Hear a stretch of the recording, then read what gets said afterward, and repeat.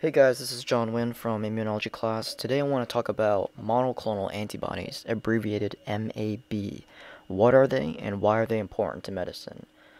Before we begin, actually, there was a special issue of Science magazine last month that covered monoclonal antibodies, and I think you guys should check it out. You can find it at the library at MCPHS or stop by Professor DeMasi's office. It's very interesting. It talks about how the advent of these so-called magic bullets gave rise to modern therapeutics and diagnostics, and definitely check it out. Alright, so what is a monoclonal antibody? Well, from the name, you probably may guess that it's a kind of antibody. And you're right, they are antibodies, but what makes them special is the fact that they all originate from a single hybrid cell line called a hybridoma. These hybridomas are basically fusions between antibody-producing B cells and myelomas, which are cancerous plasma cells. These cells are immortal, and they've also lost their ability to synthesize new antibody chains, preventing variation and allowing a high degree of specificity. In contrast, polyclonal antibodies, as you can tell by its name, are secreted by different B-cell lineages, and thus have multiple corresponding epitopes or binding sites found on antigens. This specific binding affinity confers an advantageous feature in monoclonal antibody drug therapy. Because they are so specific, they may only have mild side effects, unlike other treatments.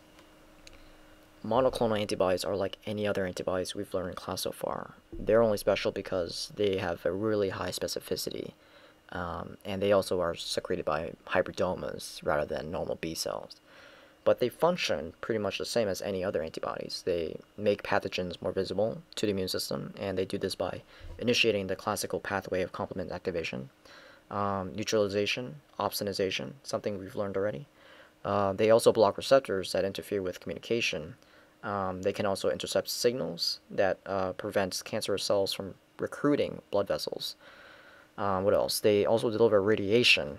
These are actually very special monoclonal antibodies because they're there's actually two subtypes. Actually, there's more, but we'll talk about two for now. There's the conjugated monoclonal antibodies, and there's the naked monoclonal antibodies. The conjugated MABs are actually just regular MABs attached to a radioactive substance, a drug or a toxin, just another element that enhances the therapy.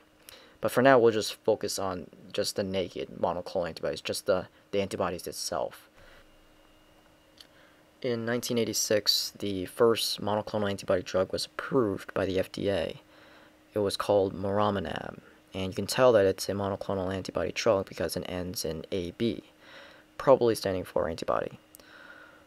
Its epitope was the CD3 antigen on human T cells because it was used to prevent transplant rejection. This blocking of the T cell response prevents the T cell mediated rejection of the transplanted organ, specifically kidneys. Since then, over 30 monoclonal antibodies have been approved by the FDA, and many more are in clinical trials at the moment.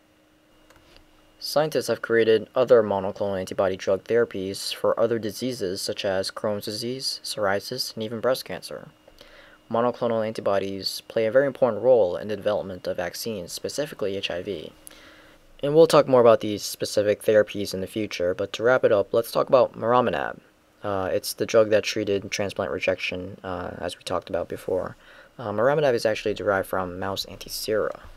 Murine C regions of the antibody, murine being a word from the Latin murinus or mouse, these C regions or constant regions diminish efficacy of the drug and also increase the likelihood of complications. Now this problem prompted scientists to make a chimeric monoclonal antibody that combined both mouse variable regions and also human C regions, and this increased efficacy greatly. There's another kind of MAB called humanized monoclonal antibody, and we'll talk more about these and the differences between these three, murine, chimeric, and humanized, in future videos. So that wraps it up for the introduction to monoclonal antibodies.